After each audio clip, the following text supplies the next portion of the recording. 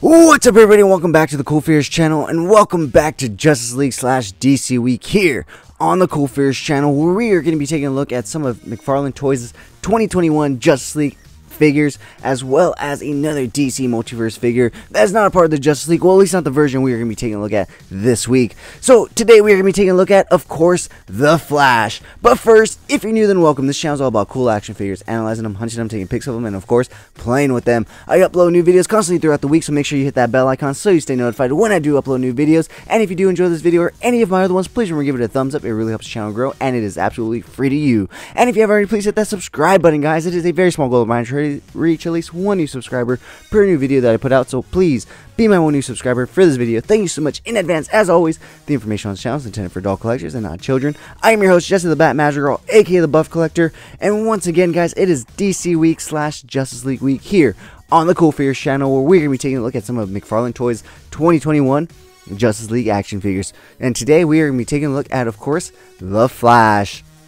Now, to be honest, guys, I did not want this figure, mainly because I pre-ordered the Mezco Justice League bundle, where it comes with Ezra Miller's Flash, black suited Superman, as well as Ben Affleck's Batman. But while I wait, I do need some placeholders, because if you did not know, if you have not been following this channel, I am trying to collect the Snyder Justice League in Mezco form. So far, I do have Wonder Woman and Aquaman, so I'm waiting on that 3-pack bundle so that way I can get it.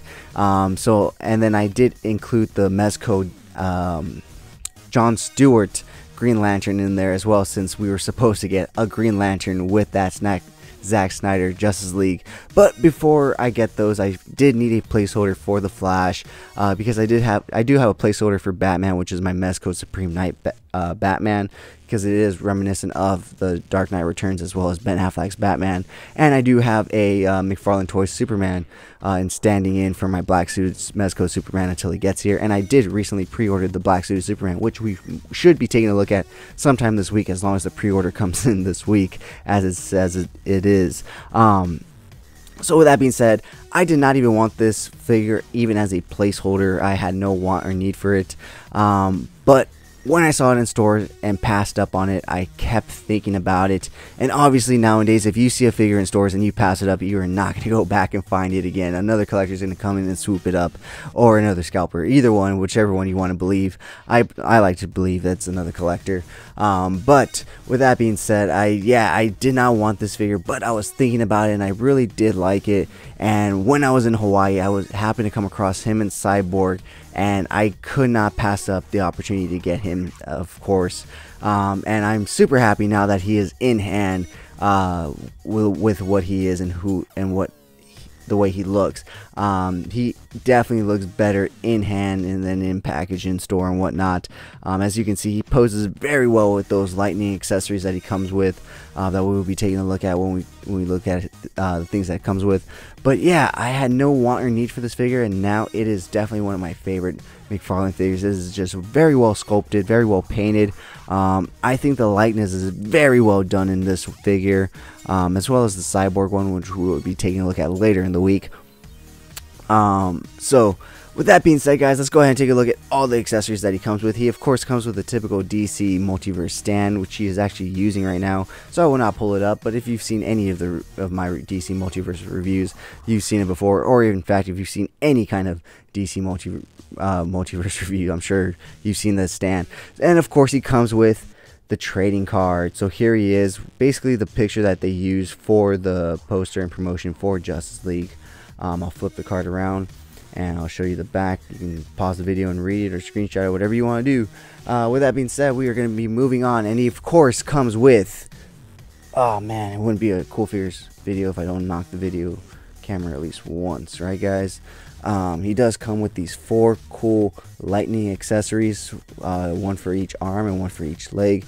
Super cool. It goes from translucent to blue, blue translucent.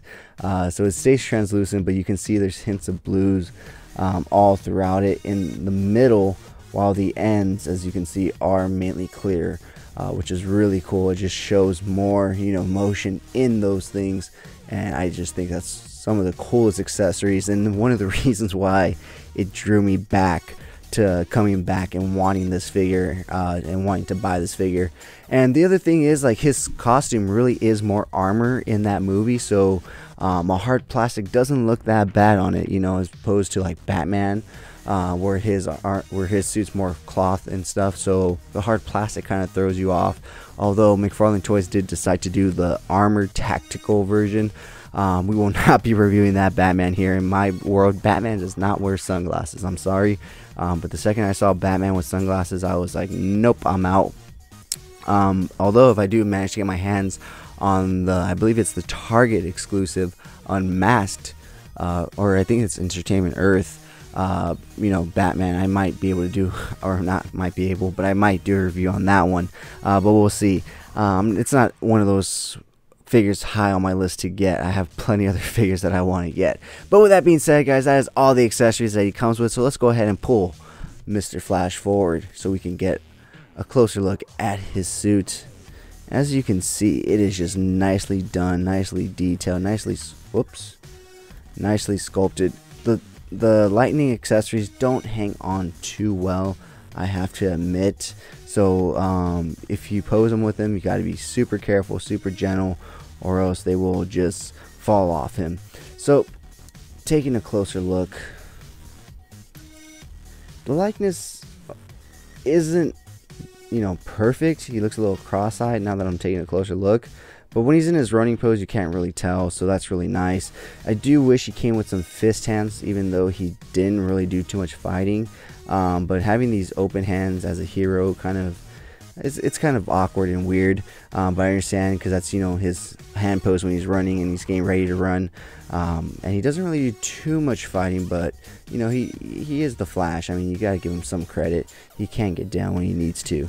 But like I said, very nicely detailed and done. Taking a look at the suit right here, all over.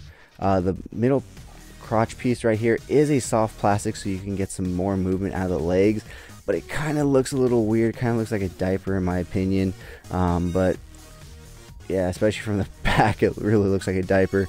But it is what it is. I mean, like I said, when he's posed up, he doesn't look too bad. So yeah, that is a closer look at the Flash. Let's go ahead and take a look at his articulation. So looking at his articulation, give me one sec, guys. He can look all the way to the right, all the way to the left. He can't really look too far down. He can look up pretty significantly though, so that's really cool. He can look up really good, and he can look down that far. His arms do go out all the way. You do get a 360 rotation right there, as well as a butterfly joint right there. You do get double hinge elbows, so he can go all the way in. You do get the ball joint out at the wrist, so you do get rotation as well as in and out, or up and down hinging, or however you rotate it. You do get rotation at the abs right there, as well as at the waist, which is nice. A lot of articulation in these new figures, which is really nice. He can almost do the splits right there. His legs do kick out that far. They kick back that far. He does come with double hinge knees, and then his ankle articulation is down to there, up to there, and of course ball rocker joints. So all in all, he is a very articulated figure, and oops, sorry guys. So all in all, he is a very articulated figure and a very well done and detailed figure. So I'm super happy, like I said, to have him in hand. Taking a look at him in the store, just walking by, he did not look the best, but after thinking about it and the cool lightning accessories that he comes with, like I said, he does come with 4 of them, 1 for each limb. I really couldn't pass up another Flash, and like I said, he is a placeholder until I get my Mezco one, but those aren't expected to come until February 2022, if they even come out on the set release date. So we will see, but until then, we are going to be using this guy. So with that being said, guys, let's go ahead and take a look at some cool pics I took of this guy, and we'll be right back.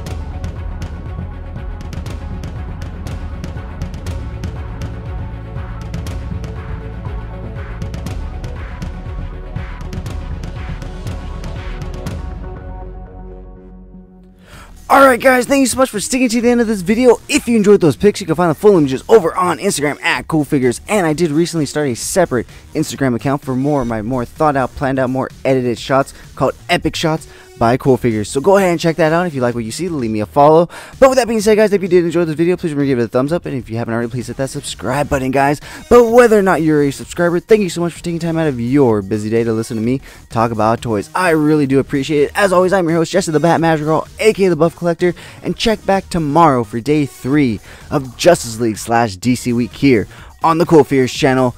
I will talk to you guys in the next video.